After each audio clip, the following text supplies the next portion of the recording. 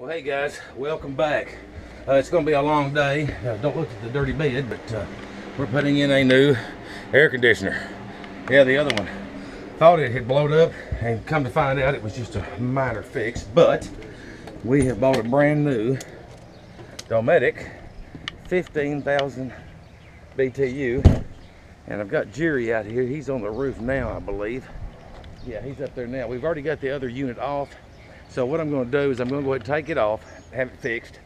It was just where the manufacturer had sorted on our what you call sweat. You sweat lines when it's copper. They had sorted the line on like a T so they could charge the unit, and then when they get through they just pinch it off and then take their machine off. Well, they didn't solder it shut, and that thing where they flattened that tube just opened up and let all the freon out. So anyway, I'm going to go ahead and fix it and have it repaired. I did buy one that's bigger, more BTU. Like I said, we do have a mess and we're working it hard today. I know the wind's blowing a little bit, but I'm fixing to start off here while we're out here working, since we got a nice sunny day. You'll notice I put a black cloth on here on this table, but I've got my new Solar oven. Right now it's at about 210 in there. The sun's not really good and high, but you can see the shadow. I need to turn it, but I'm going to make some pot roast, and that's going to be really good. We're going to do beef and pork, and it should take it maybe 4 to 6 hours to cook, like it would in a crock pot or something. And we're going to work while we let it cook. And then also my thing, I told you guys about my solar panels several months ago. Could not figure out where I wanted to put them. Did not want to put them on my RV and drill holes in the top of my RV. So this is what I came up with. I've mounted them on top of my luggage rack, and I have them where they're adjustable. I'll show you some pictures that I've got. I'll throw them on the screen so you guys can see that. So we've really got a lot of stuff going. And also, I've got a toilet leaking again. I've got to go back in there and redo that and figure it out before it damages anything, because boiled water can really tear up an RV. So anyway, I'll get back with you here just in a few minutes when I start putting the stuff in the solar oven and get it ready to go. And I'm going to tell you guys, this Solar is just, it's unbelievable. It really is nice. I'll have several videos on it, but for right now, I just wanted to do a quick thing about it. I've also got a couple of flashlights that I've got to do some reviews on, but like I say, it's finally gotten to where I'm feeling better. Jerry's available, and these things have got to be done. We were going to go to Michigan, but I couldn't find a place to stay because of the Memorial Day weekend. I had forgot all about it. So we're just going to do the repairs we need to do here and get things done. And then, like I said, I'll be back with you in a few minutes. Well, okay, guys, if you want to know something that's really upsetting, of course, we got the new air conditioner. That's the one right up there on the front, right up on top. Then here's the old one. And I knew it blew a line or something because Freon came out all of it. But come to find out, if you can believe this, don't squirt me, Jerry, if you can help it.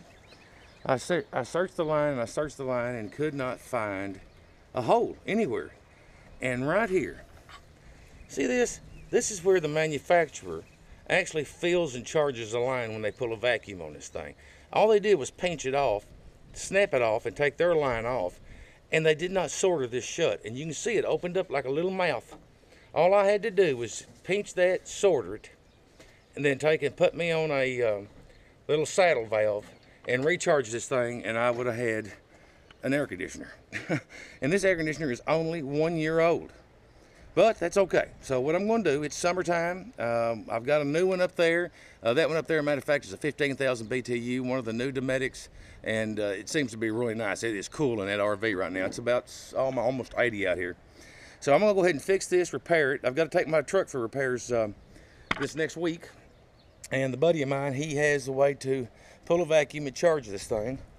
And being summertime, I'm sure there's someone out there that's got a camper that would like to have a nice unit that the manufacturer they just dropped the ball on that. They should have put some solder on there. And this is a Coleman. So if you ever go to buy a Coleman, tell a guy to take the cover off and you want to see it and see if they soldered that shut. Because, you know, pennies worth of solder would have solved this problem. And also back to the solar oven. Solar. Man, this is a nice solar oven. I will put a link down below. Right now it looks like, if I can see in there, I don't know if you can or not, 225 degrees. I warmed it up earlier, let it sit out here for 30 minutes in the sun. It got up to 300, but I did just put the pots in there, so that's, you know, I've lost some temperature there, and the meat, of course, is not warm yet, so it's been going now for about 30 minutes. I'm figuring 4 to maybe 6 hours. Beef roast, pot roast, and I'm going to have to open it again later and add some potatoes. I just didn't want them to be in there that long and overcook the carrots and potatoes. Okay, Jerry's going in. He's working on the toilet. I had bought a valve, but what I want to show you here on this Solarvore Sport is that, see the shadow? Well, watch this. You can kind of turn this, maybe I can do it, and you can see how this is rotating, and now this corner looks like this corner, and that's because it's casting a shadow from up here to here. As you can see, maybe down in the shadow from here to here. So I watch this, and as the sun moves, that shadow's going to move, but that keeps me going direct. I know I'm having direct sunlight. Let's see what the temperature is in here now. Right now we're at a little over 250. So we're cooking good, just like you would in a crock pot. Got quite a mess in here because we've been working. All right, so this is the valve I'm replacing, and it had a leak before, but this time it's leaking again. So I'd fixed the other one, but this time we're going to replace the whole thing. I don't know if you can see in there or not, but that's what we're doing. Yeah, you go. Now I know you're loose now. You can kind of wiggle it past the line and then get that line off there. It may be hard. It's been 2 hours now, and as you can see, I've got some condensation building up here, so that means the food is cooking. The temperature's at about 270 right now. The wind's blowing some out here today, so I'm fixing to get the potatoes. I'm going to put the potatoes in the pork roast side, and then and carrots, and then the beef side I'm going to leave by itself. Okay, this is the first time I've lifted the lid in 2 hours, so let's see what we got. I know we're going to lose a lot of heat now, and it's going to cool off because the potatoes and the carrots just came out of the fridge a few minutes ago. They've warmed up a little bit, but not quite enough. Woo, yeah, that's hot. Golly, I felt the heat come rushing out of there. Man. Okay, oh, it smells good. Golly moly. Let's see if I can get this a little closer. Woo, man, I felt the heat come rushing out of there. Okay, let's see what we got. And there is the pork, cooking nicely warm. Dump that in there. Baby carrots. Yeah, let's shake it some more here. Yeah, we'll do about, yeah, it looks pretty good. Okay. Now then, let me get the lid back on this thing. Like I say, we're not cooking a big batch of this. Just half of a small roast of pork and a half of a small roast of beef. And I'm going to add some brown gravy when this gets close to the ends. So there we go. I am just tickled to death, and it's down to 225 just by lifting that up right then. So it's staying hot in there. Okay, guys, what I've done here now is I've taken the lid loose, and I'm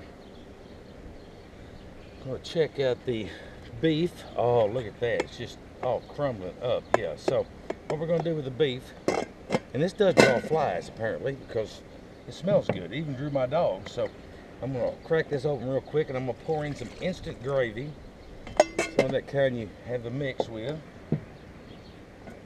Do this, stir it up really good, stir it around, close it up, and you can see what the pork looks like. Golly molly, yeah, it's just falling apart. Look at that. Yeah.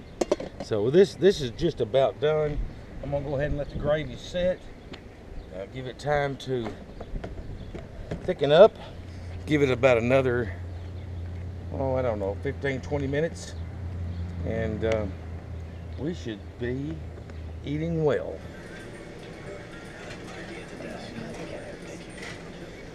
Is that the one you're going to use? That's the beef, yeah. Mm-hmm. This all just looks awesome.